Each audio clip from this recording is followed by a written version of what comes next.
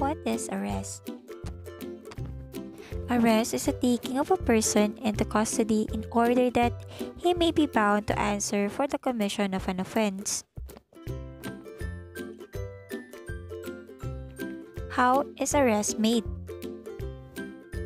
It is made by an actual restraint of a person to be arrested or by his submission to the custody of the person making the arrest. Time of arrest. As a general rule, arrest should be made on any day of the week and at any time of the day or night. What is warrant of arrest? It is a legal process issued by a competent authority directing the arrest of a person or of persons upon the grounds stated therein. Implementation of warrant of arrest. The head of the state to whom the warrant of arrest has been delivered for implementation shall cause the warrant to be implemented within 10 days from receipt. Within 10 days after the expiration of such period, the police officer to whom it was assigned for implementation shall make a report to the judge who issued the warrant, and in any case of his failure to implement the same, shall state the reason thereof. The following are immune from arrest. 1. A senator or member of the House of Representatives shall in all offenses punishable by not more than 6 years imprisonment be privileged from arrest while Congress is in session. 2. Under the generally accepted principles of international law, sovereign and other chiefs of state, ambassadors, minister plenipotentiary, ministers resident, and charges d'affaires are immune from the criminal jurisdiction of the country of their assignment and are therefore immune from arrest. Who may issue a warrant of arrest?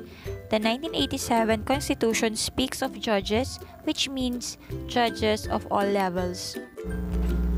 What are the instances of a valid warrantless arrest? Number 1. When in the presence of the arresting person, the person to be arrested has committed, is actually committing, or is attempting to commit an offense. Number 2. When an offense has in fact been committed and the arresting person has probable cause to believe based on personal knowledge of facts and circumstances that the person to be arrested has committed it, or the doctrine of hot pursuit. Number 3. When the person to be arrested is a prisoner who has escaped from a penal establishment or place where he is serving final judgment or temporarily confined while his case is pending, or has escaped while being transferred from one confinement to another. Number 4. Where the person who has been lawfully arrested escapes or is rescued. Number 5. By the bondsman for the purpose of surrendering the accused. Number 6. Where the accused attempt to leave the country without permission of the court. What are the elements of hot pursuit arrest? Number 1. An offense has been committed. Number 2. The offense has just been committed. And number 3. The probable cause based on personal knowledge of facts or circumstances that a person or persons to be arrested committed it.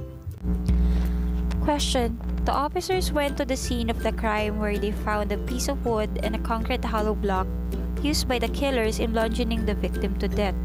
A neighbor of the accused who witnessed the killing pointed to Chad as one of the assailants. Chad was arrested 3 hours after the killing.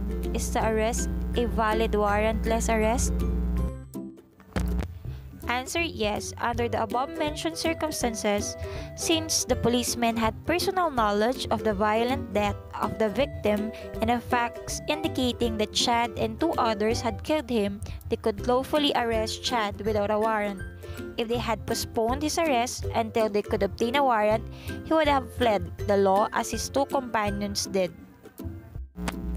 There is no rule on the exact proximity of the commission of the offense to the arrest. In the following instances, the court ruled as invalid the warrantless arrest that took place. Number 1, 19 hours after the commission of the crime of murder. Number 2, 1 day after the crime of robbery was committed. And number 3, 2 days after a drug offense was committed.